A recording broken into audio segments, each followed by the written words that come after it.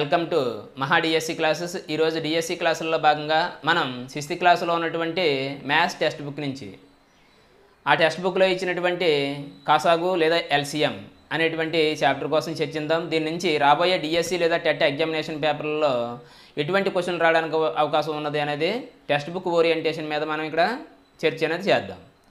దీంట్లో మొదట కాసాగు అంటే ఏంటి అనేది గమనించినట్లయితే కనిష్ట సామాన్య గుణిజము, దీన్ని కసాగు అని చెప్పేసి అంటారు. దీన్ని ఇంగ్లీష్లో LCM అని చెప్పేసి అంటాం, లీస్ట్ కామన్ మల్టిపుల్ అని చెప్పేసి చెప్పడం జరుగుతుంది అనమాట.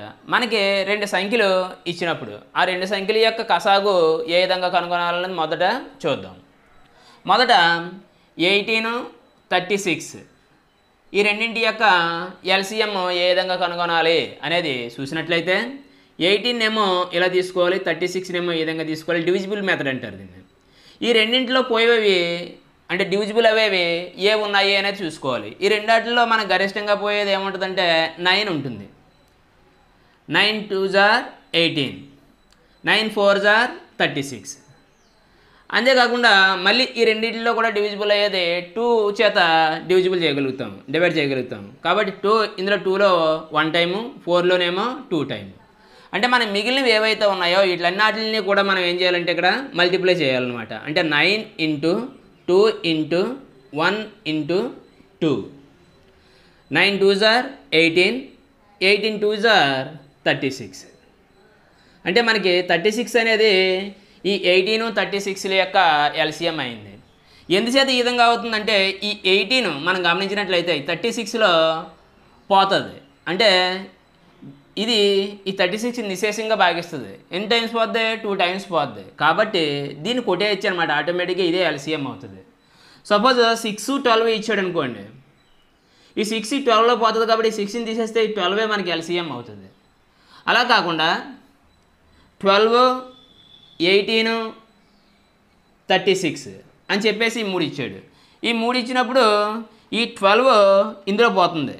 అంటే 12 3s are 36, 18 36లో పోతుంది, 2 18s are 36. కాబట్టి ఈ రెండు కూడేస్తే మనకి LCM ఏమవుతుందంటే 36 అవుతుంది అనేది మనం గమనించాలన్నమాట. 4 6 8 12 అనేటువంటి వీటి యొక్క LCM కనుగొమన్నారు. LCM కనుగొమన్నప్పుడు మనకి ఈ రెండాటిలో గరిష్ట నెంబర్ ఏంటంటే ఇది ఇందులో పోతుంది కాబట్టి దీన్ని కూడేసాం. 6 కూడా 12లో పోతుంది కాబట్టి 6ని కూడా కూడేసాం. అప్పుడు మనం 8ని 12 రెండింటికి కూడా LCM కట్టినట్లయితే మనకు సరిపోద్ది అనమాట. అంటే ఏం పోతుంది? 4 పోతుంది, ఇందులో 2 టైమ్స్ పోతుంది, ఇందులో 3 టైమ్స్ పోతుంది. ఆటోమేటిక్గా LCM చూసినట్లయితే 4 into 2 into 3, 4 2s are 8, 8 3s are 24. అంటే వీళ్ళన్నిటి యొక్క LCM కూడా మనకి ఏమవుతుందంటే 24 అవుతుంది అని చెప్పేసి మనం గమనించాలన్నమాట. ఈ విధానాన్ని అవలంబిస్తూ మనకి ఇచ్చినటువంటి వాటిల్లో కొన్ని వాటిని డిలీట్ చేసి మిగతా వాటికి LCM కట్టినట్లయితే మనకి సరిపోద్ది. 10 16 20 వీటి యొక్క LCM ఎంత అయింది అనేది మనం కనుగొందాం. 10 16 20 LCM కనుగొనేటప్పుడు ఈ 10 ఈ 20లో పోతుంది కాబట్టి దీన్ని తీసేయచ్చు అనమాట. ఆటోమేటిక్గా మనం మిగిలినవి ఏంటంటే 16ని 20 మిగిలాయి. ఈ రెండింటిలో కామన్గా పోయేది ఏమున్నది అంటే 4 ఉంది. 4 4s are 16, 4 5s are 20. ఈ రెండింటిలో కూడా ఇంకేమి పోవు కాబట్టి కాసాగా ఏమవుతుంది అంటే LCM 4 into 4 into 5, 4 4s are 16, 16 5s are 80. 80 అనేది దీని యొక్క LCM అవడం అనేది జరుగుతుంది అనమాట. ఇప్పుడు 24 90 వీటి యొక్క LCMని కనుగొందాం. ఈ రెండింటిలో కామన్గా డివిజిబుల్ అయ్యేది 2 డివిజిబుల్ అవుతుంది. ఇందులో ఎన్ని టైమ్స్? 12 టైమ్స్, దీంట్లో 45 టైమ్స్. మరి ఈ రెండింటిలో చూసినట్లయితే మనకు కామన్గా పోయేది 3 పోతుంది. 3 ఇందులోనేమో 4 టైమ్స్, ఇందులోనేమో 15 టైమ్స్. నెక్స్ట్ ఈ రెండింటిలో ఏమన్నా పోద్దా అంటే ఏమి పోదు. కాబట్టి LCM ఏమవుతుందంటే 2 ఇంటూ 3 ఇంటూ 4 ఇంటూ 15 వీటిని మల్టిప్లై చేయాలి. మల్టిప్లై చేసేటప్పుడు మనం గుర్తించవలసినటువంటి విషయం ఏంటంటే సాధారణంగా 5తో ఉన్నది ఏదైతే ఉందో దాన్ని ఫస్ట్ మల్టిప్లై చేసుకోవాలి. అంటే ఇక్కడ 4 15s are 60, ఇక్కడ 2 3s are 6, 6 ఇంటూ ఇదేమో 60. సో టోటల్గా మనకి ఏమవుతుందంటే 360 అవుతుందన్నమాట. ఇలా మనం నెక్స్ట్ 48, 56, 72 యొక్క ఎల్సిఎంని ఏ విధంగా కనుగొనాలనేది చూద్దాం. 48, 56, 72 వీటిని డివిజన్ మెథడ్లోనే మనం ఎల్సిఎం అనేది కనుగొనడం జరుగుతుందన్నమాట. వీటన్నింటిలో కూడా డివైడ్ అయ్యేది 8 డివైడ్ చేస్తుంది అనమాట. 8 6s are 48, 8 7s are 56, 8 9s are 72. ఇందులో ఇక మనకు పోయేది ఏది డివైడ్ అవుతుంది అంటే 6లో కానీ 9లో కానీ 3 పోతుంది. కాబట్టి 3 ఇందులో 2 times పోద్ది. ఇందులో పోదు కాబట్టి అది ఇక్కడ వేసుకోవాలి, అది చాలా ఇంపార్టెంట్. ఇక్కడ 9లో 3 times పోద్ది. అంటే ఇక్కడ మనం చూసినట్లయితే ఇవన్నీ మిగిలాయి. ఇంక ఇట్లా ఏం పోదు కాబట్టి ఆటోమేటిక్గా LCM equals to 8 into 3 into 2 into 7 into 3 అని చెప్పేసి వేసుకోవాలన్నమాట. వీటిని 2 పార్ట్ల కింద మనం మల్టిప్లై చేసుకున్నట్లయితే ఈజీగా రావడం అనేది జరుగుతుంది అనమాట. అంటే ఇక్కడ గమనించినట్లయితే 8 3s are 24, 24 2s are 48 into 7 3s are 21. అంటే ఈ 48ని 21 చేత మల్టిప్లై చేయాలంటే 1 ఇంటూ 48 అంటే 48. ఈసారి 2తో మల్టిప్లై చేసేటప్పుడు 10s ప్లేస్ కాబట్టి 10s ప్లేస్లో వేసుకోవాలి. 2 8s are 16, 6 ఇక్కడ వేసుకున్నాం, 1 ఉంది. 2 4s are 8, 8 + 1 అంటే 9.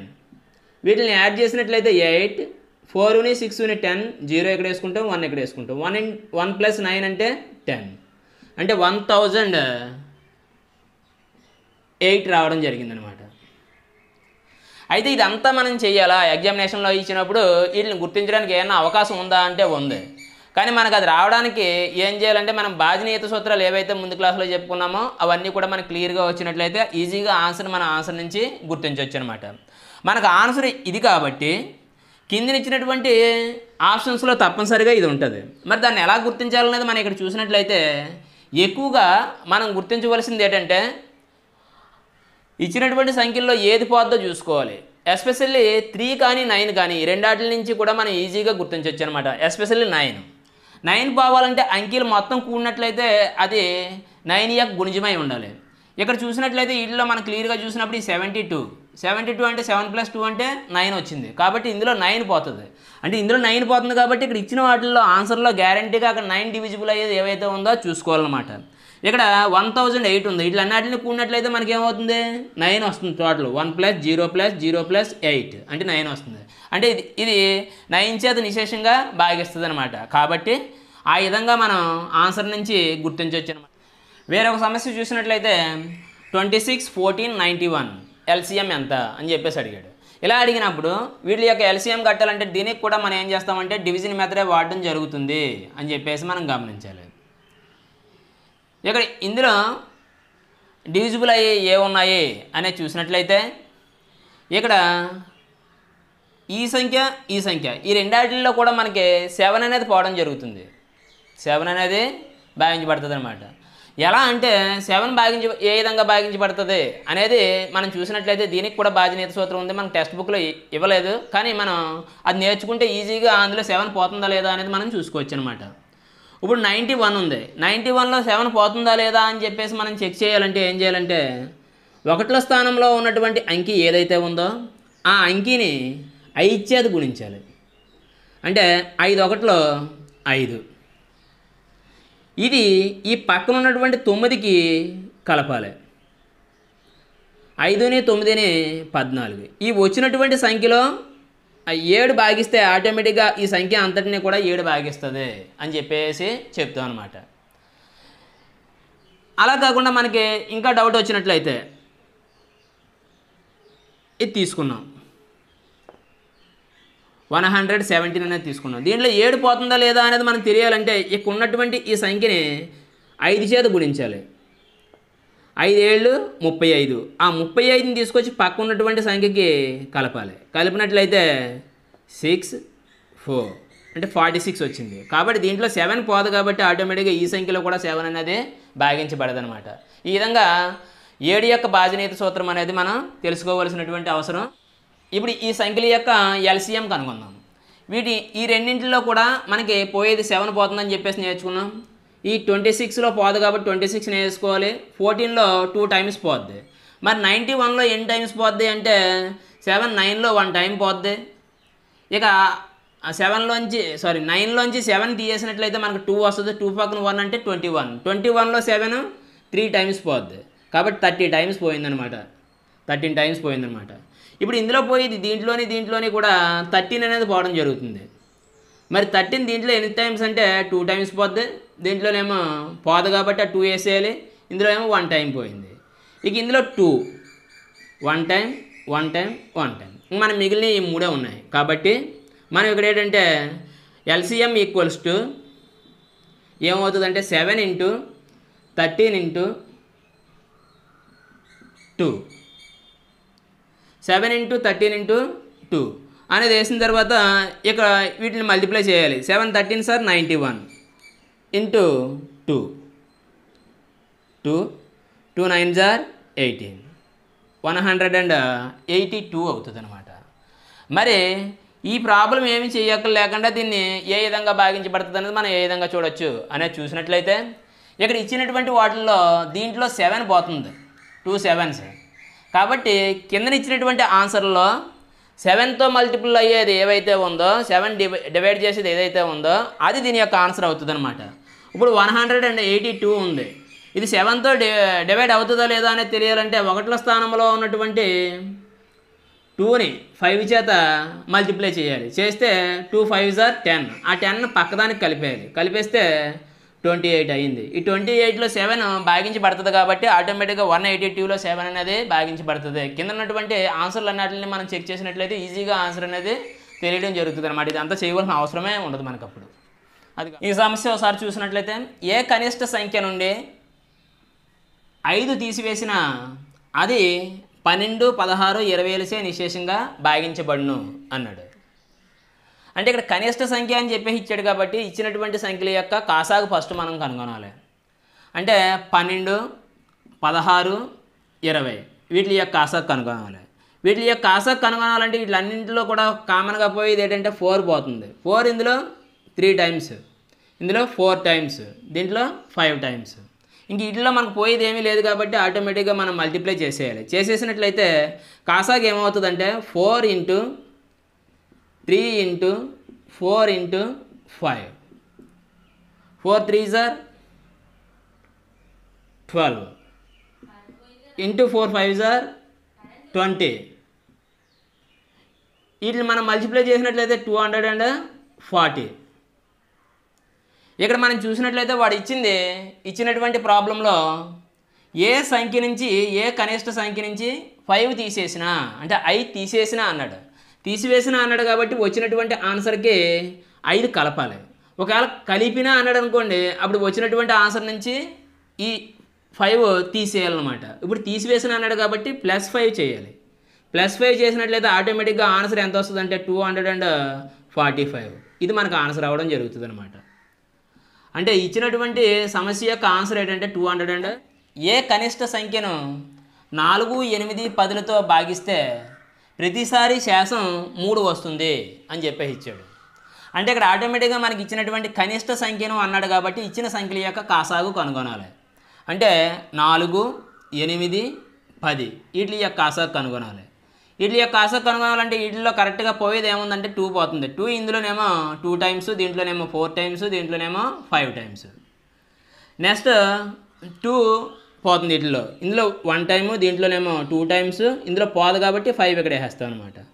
అంటే LCM చూసినట్లయితే 2 రెళ్ళు 4, 4 రెళ్ళు 8, 8 5 40. 40 అనేది మనకి ఇక్కడ వీటి యొక్క కాసాగు అనేది అవ్వాలి. శేషం 3 రావాలంటే ఏమవ్వాలి? శేషము అంటే ఏంటంటే మైనస్ అనమాట, మిగిలింది. కాబట్టి దీనికి 3 అనేది ఏమవ్వాలి? కలపాలి. తీసివేసిన అన్నాడు కాబట్టి ఇక్కడ మనం ఏం చేయాలి? శేషం అంటే మైనస్ కాబట్టి తీసివేసిన అనే అర్థంలో వస్తుంది కాబట్టి దీనికి కలపాలన్నమాట. ఎంత కలపాలి? 3 కలపాలి. 3 కలిపినట్లయితే మనకి 43 అనేది ఆన్సర్ అవుతుంది. ఇచ్చినటువంటి సమస్యను ఒకసారి చదువుదాం. ఏ గరిష్ట 3 అంకెల సంఖ్యను 75, 45, 60చే భాగిస్తే 1 శాసం 0 వస్తుంది, 2 శాసం ప్రతి సందర్భంలోనే 4 వచ్చును అని చెప్పేసి ఇవ్వడం జరిగింది. దీంట్లో మనకి ఏం కనుగొనాలి అనేది చూసినట్లయితే ఇందులో గమనించినట్లయితే గరిష్ట 3 అంకెల సంఖ్య అన్నాడు. అంటే గరిష్ట అని చెప్పేసి ఏదైనా సమస్యలో వచ్చినట్లయితే మనం సాధారణంగా ఏం చేస్తామంటే గాసాబా కనుగొంటాం. మరి గాసాబా అంటే ఏంటి? ఇచ్చిన గాసాబా అంటే గరిష్ట సామాన్య కారణాంకము లేదా భాజకము. అంటే కారణాంకం అనేది ఇచ్చిన సంఖ్యలు అన్నిటి కంటే కూడా తక్కువగా ఉంటుంది. ఇందులో ఇక్కడ మనకి ఇచ్చిన 2 అంకెల సంఖ్యలు ఇచ్చాడు. అంటే 2 అంకెల సంఖ్యలు ఇచ్చాడు కాబట్టి దీని యొక్క గాసాబా కనుగొన్నట్లయితే అది 2 అంకెల సంఖ్యల కంటే కూడా తక్కువ ఉండొచ్చు. అంటే 1 అంకె సంఖ్య ఉండొచ్చు లేదా 2 అంకెల సంఖ్య ఉండొచ్చు. కానీ వీడు అడిగింది ఏంటంటే 3 అంకెల సంఖ్య అని చెప్పి అడిగాడు. ఇది మనం గమనించాలన్నమాట. అందువల్ల వీడు అడిగింది కసాగు అని చెప్పేసి మనం గమనించాలి. కాబట్టి ఇప్పుడు ఈ సంఖ్యలు ఏ సంఖ్యలు అయితే ఉన్నాయో ఈ సంఖ్యల యొక్క కసాగు కనుగొనాలి. కసాగు అనేది ఎప్పుడు కూడా ఇచ్చిన సంఖ్యలు అన్నిటి కంటే కూడా ఎక్కువగా ఉండొచ్చు లేదా ఆ సంఖ్యలో ఏదైనా ఒక సంఖ్య అవ్వచ్చు, అంతే తప్ప తక్కువ మాత్రం అవ్వదన్నమాట. కాబట్టి వీళ్ళన్నిటిలో కూడా మనకి పోయేది ఏముందంటే 15 పోతుంది. 15 దీంట్లో 5 సార్లు పోతుంది. 15 5 75, 45లో 15 3 సార్లు పోతుంది. 15 3 45, 60లో 15 4 సార్లు పోతుంది. ఇక వీటిలో ఇంక మనకు పోవడానికి ఏమీ లేదు కాబట్టి కసాగు ఏమవుతుందంటే 15 × 5 × 3 × 4 అవుతుంది. ఒకసారి వీటిని మనం గుణించినట్లయితే సాధారణంగా 5 యొక్క గుణిజం వచ్చినప్పుడు 5 యొక్క గుణిజాన్ని మనం 4తో గుణించినట్లయితే చివరిని 0 అనేది రావడానికి అవకాశం ఉంది. కాబట్టి అటువంటి మనం ఫస్ట్ గుణించుకోవాలి. అంటే ఇక్కడ చూసినట్లయితే 5 4 20, 15 3 45. ఇక ఈ రెండాటిని గుణిస్తే మనకి ఏమొస్తుందంటే 900 రావడం జరిగింది. అంటే ఈ 900 అనేది ఇచ్చిన సంఖ్యలు ఈ మూడాటిలతోని కూడా నిశేషంగా భాగించే సంఖ్య అనమాట. అంటే ఒకటో దానికి శాసం 0 వస్తుంది అని చెప్పి అడిగాడు. కాబట్టి శాసం 0 రావాలంటే మనకు అది నిశేషంగా భాగించబడాలి. అంటే ఇచ్చిన కాసాగు మనకి ఏమవుతుంది అంటే దాన్ని నిశేషంగా భాగిస్తుంది. ఇది 3 అంకెల సంఖ్య కాబట్టి ఇది మనకు ఆన్సర్ అవుతుంది అనమాట. ఇక రెండవది ఏమిచ్చాడు? శాసం ప్రతి సందర్భంలోనే 4 వచ్చును అన్నాడు. శాసము అంటే అర్థం ఏంటంటే మైనస్ అనమాట. అంటే తీసివేయాలి అని వస్తుంది. అంటే మనం ఏం చేయాలి? కూడాలన్నమాట. దానికి రివర్స్లో చెప్పాలి. అంటే శాసం ప్రతి సందర్భంలో కూడా 4 రావాలంటే దీనికి ఏం చేయాలి? 4 కలపాలన్నమాట. 4 కలిపినట్లయితే మనకి ఎంత వస్తుందంటే 904 వస్తుంది. ఇది రెండో దానికి ఆన్సర్ అవుతుంది. ఈ సమస్యను ఒకసారి చదివినట్లయితే 3 టేబుల్ 64 సెంటీమీటర్లు, 72 సెంటీమీటర్లు, 96 సెంటీమీటర్లు కొలతలు కలిగి ఉన్నాయి. ఏ కనిష్ట కొలతను 3 టేబులు ఖచ్చితంగా కొలవగలవు అని చెప్పేసి ఇవ్వడం జరిగింది. ఇందులో మనం గమనించినట్లయితే కనిష్ట కొలతను అని చెప్పేసి ఇచ్చాడు. కాబట్టి మనం కసాగు కనుగొనాలి అనే చెప్పేసి మనం గమనించాలి. అంటే ఇచ్చినటువంటి సంఖ్యలు ఏవైతే ఉన్నాయో 64 సెంటీమీటర్లు, 72 సెంటీమీటర్లు, 96 సెంటీమీటర్లు వీటికి కసాగు కనుగొనాలి. వీటికి కసాగు కనుగోవాలంటే వీళ్ళన్నిటిలో కామన్గా పోయేది ఏముందనేది మనం గమనించాలన్నమాట. ఈ అన్నిటిలో కూడా మనకి కామన్గా పోయేది ఏముందంటే 8 ఉంది. 8 8లు 64, 8 9లు 72, 8 12లు 96. వీటిల్లో ఇంకా మనకి కామన్గా పోయేది ఏమన్నా ఉందంటే దీంట్లోని కూడా మనకి ఏం పోతుందంటే 4 పోతుంది. 4 దీంట్లో 2 టైమ్స్, దీంట్లో పోదు కాబట్టి 9 వేసేయాలి. ఇది ఇందులోనేమో 3 టైమ్స్. ఇక వీటిల్లో ఇంకా పోయేది ఏమన్నా ఉందంటే ఈ రెండాటిల్లో కూడా 3 అనేది పోవడం జరుగుతుంది. కాబట్టి ఈ 2లో పోదు కాబట్టి 2ని వేసేయాలి. 9లో ఎన్నిసార్లు పోతుంది అంటే 3 సార్లు పోద్ది. 3లో 1 సారి పోద్ది. కాబట్టి ఇప్పుడు వీటి యొక్క కసాగు చూసినట్లయితే ఏమవుతుందంటే 8 × 4 × 3 × 2 × 3 అవుతుంది అనమాట. 8 4 32 ఇంటూ వీటిని మనం మల్టిప్లై చేసినట్లయితే 3 2 6, 6 3 18. 18 చేత మనం దీన్ని మల్టిప్లై చేయాలి. అంటే 18 2 36, 6 3, 18 3 54, 54ని 3ని అంటే 57. అంటే 576 అనేది మనకు కావలసినటువంటి కొలత అవుతుంది అనమాట. మరి ఇదే ప్రాబ్లం ఇదంతా చేయాలంటే అక్కడ మన ఎగ్జామినేషన్లో ఇచ్చినప్పుడు అంటే మన ఆప్షన్ నుంచి కూడా వెళ్ళడానికి అవకాశం ఉంటుంది. ఆప్షన్ నుంచి వెళ్ళడానికి అవకాశం ఉన్నప్పుడు మనం ఏం చేయాలంటే వీటిల్లో పోయే సంఖ్య ఏమున్నది అనేది మనం చూసుకోవాలన్నమాట. అంటే 64లో కానీ, 72లో కానీ, 96లో కానీ నిశేషంగా భాగించే సంఖ్య ఏమున్నది అనేది ఫస్ట్ మనం గుర్తించాలి. సాధారణంగా 9 ఉన్నట్లయితే 9 ద్వారా వెళ్ళాలి. 9 చూసినట్లయితే ఇందులో 9 పోతుంది, ఎందుకంటే 7 2 కలిపితే 9 వస్తుంది కాబట్టి ఆ 9లో 9 పోద్ది కాబట్టి మనకి ఇందులో 9 పోద్ది. అంటే ఇచ్చిన సంఖ్యలో కూడా 9 పోవడానికి అవకాశం ఉంటుందన్నమాట. కాబట్టి ఆన్సర్లో గ్యారంటీగా 576 ఆన్సర్ కాబట్టి మనకు అది ఆన్సర్లో ఉంటుంది. కాబట్టి వాటిలన్నిటిని కూడా మనం చెక్ చేయాలన్నమాట. 9 చేత నిశేషంగా భాగించబడుతుందా లేదా అనేది మనం చెక్ చేయాలి. అలా చెక్ చేసేటప్పుడు ఏం చేయాలంటే అంకెల యొక్క మొత్తాన్ని కొడతాం. 5ని 7ని 12, 12ని 6ని మనకి 18 వచ్చింది. 18లో 9 పోద్ది కాబట్టి ఈ సంఖ్యలో నిశేషంగా భాగించబడుతుంది అనమాట. అలా అన్నిటిని కూడా మనం చెక్ చేయాలి. అయితే అలా చెక్ చేసినప్పుడు మనకు 2 కానీ వచ్చినట్లయితే అప్పుడు ఇంకోటి పోయిది ఏముంది, ఇక్కడ 8 8 64, 8 చేత నిశేషంగా భాగించబడే సంఖ్య ఏదైతే ఉందనేది మనం చూసుకోవాలన్నమాట. 8 చేత ఏదైనా ఒక సంఖ్య నిశేషంగా భాగించబడాలంటే ఏమవ్వాలి, చివరి 3 అంకెలతో ఏర్పడే సంఖ్యని 8 నిశేషంగా భాగించాలన్నమాట. అంటే ఇందులో 8 పోతుందో లేదో చూసుకోవాలి. అప్పుడు ఆటోమేటిక్గా 8 దేంట్లో అయితే పోతుందో అదే సంఖ్య దీని చేత నిశేషంగా భావించబడుతుంది, అదేమో ఆన్సర్ అవుతుంది అనమాట. ఈ విధంగా మనం భాజనీయత సూత్రాలను ఉపయోగించి కూడా ఆప్షన్లో ఉన్నటువంటి ఒక ఆన్సర్లని డిలీట్ చేయడం ద్వారా మన ఆన్సర్లని గుర్తించు.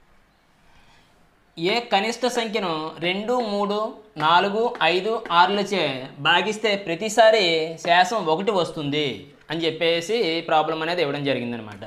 ఇక్కడ కనిష్ట సంఖ్యను అన్నాడు కాబట్టి మనం ఇచ్చిన సంఖ్యల యొక్క కసాగు కనుగొనాలి.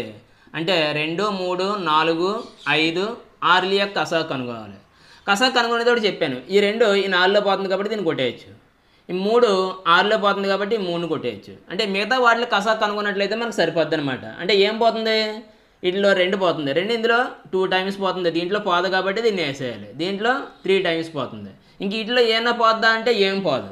కాబట్టి మన కసాగు ఏమవుతుందంటే 2 × 2 × 5 × 3. ఇక్కడ మనం ఒకసారి మల్టిప్లై చేసినట్లయితే 2 2 4, 4 5 20, 23 60, 60 వచ్చిందనమాట. అంటే దీన్ని నిశేషంగా భాగించే సంఖ్య ఏమవుతుందంటే ఈ అన్నాటితో నిశేషంగా భాగించబడే కనిష్ట సంఖ్య 60 అవుతుంది అనమాట. కానీ ప్రతిసారి కూడా మనకు శేషం 1 రావాలన్నాడు. అంటే శేషము అంటే మైనస్ అన్నాం, మనకు మైనస్ ఎప్పుడైతే అడిగాడో వీడు మనం ఏం చేయాలంటే ప్లస్ చేయాలన్నమాట. కాబట్టి +1 కలపాలి. దీనికి కలిపినట్లయితే మనకి ఎంత వస్తుందంటే 61 వస్తుంది. ఇది దీని యొక్క ఆన్సర్ అవుతుంది అనమాట. ఇచ్చినటువంటి సమస్యని ఒకసారి మనం చదివినట్లయితే ఏ కనిష్ట సంఖ్యను 35, 56, 91లచే భాగించగా శేషం 7 వస్తుంది అని చెప్పేసి అడగడం జరిగిందనమాట. ఇప్పుడు దీన్ని చేసేటప్పుడు మనం చేయవలసింది ఏంటంటే డైరెక్ట్గా మీ ప్రాబ్లం మీరు సాల్వ్ చేయండి. నేను ఏం చేస్తానంటే ఆప్షన్ల ద్వారా ఏ విధంగా చేయాలనేది ప్రాబ్లమ్ని ఎక్స్ప్లెయిన్ చేస్తాను. అయితే ఇక్కడ మనకి ఇచ్చినటువంటి 3 సంఖ్యలు ఇచ్చాడు. ఏంటి, 35, 56, 91. ఈ 3 సంఖ్యల చేత భాగిస్తే ఏ సంఖ్యనైతే భాగిస్తే శేషం 7 వస్తుంది అని చెప్పేసి అన్నాడు. అంటే శేషం 7 రావాలంటే ఇందులోంచి మనం ఇది మైనస్ అన్నాం కాబట్టి ఇచ్చినటువంటి వాటిలోంచి ఈ -7 తీసేయాలన్నమాట. కాబట్టి 7 తీసేస్తే అది ఈ 3 వాటిల్లోని కూడా నిశేషంగా భాగించబడాలి. ఇది ప్రాబ్లం. అయితే ఇది నిశేషంగా భాగించబడాలంటే దీంట్లో ఉన్నటువంటి సంఖ్యల్లో ఏం పోతుంది అనేది మనం చూసుకోవాలి. మొత్తం అన్నిటిలో కూడా మనకి 7 అనేది నిశేషంగా భాగిస్తుంది, ఇది ఫస్ట్ది. రెండోది దీంట్లో 5 పోతుంది, 7 5 35. అంటే వీటి యొక్క భాజనీయత సూత్రాలు మనకు తెలిసినట్లయితే ఆటోమేటిక్గా ఈ వీటిలోంచి ఆన్సర్ మనకి ఈజీగా దొరికేస్తుంది అనమాట. అయితే దానికంటే ముందు మనం ఏం చేయాలంటే శేషం 7 రావాలన్నాడు కాబట్టి వీటిలోంచి 7 తీసేయాలి. 7 తీసేసినట్లయితే 5651లోంచి 7 తీసేసినట్లయితే మొత్తం ఎంత వస్తుంది, 5651లోంచి 7 తీసేసినట్లయితే 5644 వస్తుంది. మరి 44లో మరి 5 పోతుందా అంటే 5 పోవాలంటే దీంట్లో ఏముండాలి, 1ల స్థానంలో మనకి తప్పనిసరిగా 0 కానీ 5 కానీ ఉండాలి. కాబట్టి దీంట్లో 4 ఉంది కాబట్టి ఇది కాదనమాట. ఈసారి వీటిలోకి వచ్చినట్లయితే వీటి అన్నిటిలోంచి కూడా 7 తీసేస్తున్నట్లయితే మనకి ఏమొస్తుందంటే 36 40 ఇది వస్తుంది. ఇక్కడ చూసినట్లయితే 7 తీసేస్తే 46 40 వచ్చింది. ఇక్కడేమో 7 తీసేసినట్లయితే 27 40 వచ్చింది. ఇప్పుడు వీటిల్లో వీటిలన్నిటిలో కూడా 5 చేత భాగించబడతాయి కాబట్టి ఇది ఇంక మనకు పని చేయదనమాట. కాబట్టి 7 యొక్క భాజనీయత సూత్రం తెలియాలి. మరి 7 యొక్క భాజనీయత సూత్రం మనకు తెలియాలి అంటే మనం ఏం చేయాలంటే అది తెలుసుకోవాలి. 91లో 7 పోతుంది అని చెప్పేసి మనకి ఏదైనా తెలుస్తుంది అంటే 1ల స్థానంలో ఉన్నటువంటి అంకెని 5 చేత గుణించాలి. 5 ఒకటిలో 5. ఆ వచ్చింది పక్క ఉన్నటువంటి సంఖ్యకి కలపాలన్నమాట. అంటే కలిపినట్లయితే 14 వచ్చింది. ఈ 14లో 7 పోతుంది కాబట్టి ఆటోమేటిక్గా ఈ సంఖ్యలో కూడా 7 పోతుంది అనమాట. అలా మనం గుర్తుపెట్టుకోవాలి. ఇప్పుడు ఇక్కడ చూసినట్లయితే దీని యొక్క భాజనీయ సూత్రం అంటే 0నే 5 చేత గుణించాలి. 5 సున్నాలు 0, మళ్ళీ దీన్ని కలిపితే మళ్ళీ మనకి ఇదే వస్తుంది కాబట్టి 0 వదిలేయచ్చు అనమాట. నెక్స్ట్ ఈ సంఖ్య చూసినట్లయితే దీన్ని 7 చేత గుణించినట్లే 5 చేత గుణించినట్లయితే 4 5లు 20. 4 5లు 20. 20 దీనికి కలిపినట్లయితే ఎంత వచ్చింది? 56 వచ్చింది. కాబట్టి ఇందులో 7 పోతుంది 56లో, కాబట్టి ఈ సంఖ్యలో పోతుంది అనమాట. కాబట్టి ఇది ఆన్సర్ అవుతుంది. వీటిని కూడా చెక్ చేసి చూద్దాం. ఇంటూ 5 ఎంత? 20. 20ని ఇదిని ఎంత అయింది? 66 అయింది. కాబట్టి దీంట్లో 7 పోదు, కాబట్టి ఇది ఆన్సర్ కాదనమాట. ఇక్కడ చూసినట్లయితే దీన్ని కూడా ఫస్ట్ 5 చేత గుణించాలి. 4 5లు 20. 20 ఇక్కడ కలిపినట్లయితే 47 వచ్చింది. ఈ 47లో 7 పోదు కాబట్టి ఇది కూడా ఆన్సర్ కాదనమాట. కాబట్టి మనకు ఆన్సర్ ఏమవుతుందంటే రెండోది అవుతుందని చెప్పేసి మనం గమనించాలి. ఈ విధంగా ఎగ్జామినేషన్లో ఆప్షన్ నుంచి మనం ఫాలో అయినట్లయితే భాజనీయ సూత్రాలను ఉపయోగించి ఈజీగా ఆన్సర్ అనేది రాబడడం జరుగుతుందన్నమాట. మీరు ఈ వీడియోలన్నిటిని కూడా జాగ్రత్తగా వాచ్ చేసి టెక్స్ట్ బుక్లో ఉన్నటువంటి సమస్యలన్నిటిని కూడా ప్రాక్టీస్ చేయండి. వీటితో పాటు ఎగ్జామినేషన్లో ఇచ్చినటువంటి సమస్యలు మనం ప్రాక్టీస్ చేసినట్లయితే ఈజీగా ఎగ్జామినేషన్లో మనం ఆన్సర్ చేయడానికి అవకాశం ఉంటుందన్నమాట. మీరందరూ కూడా ఈ వీడియోలన్నీ కూడా నచ్చుతున్నట్లయితే ఛానల్ని సబ్స్క్రైబ్ చేయండి, దాంతోపాటు లైక్ చేయండి.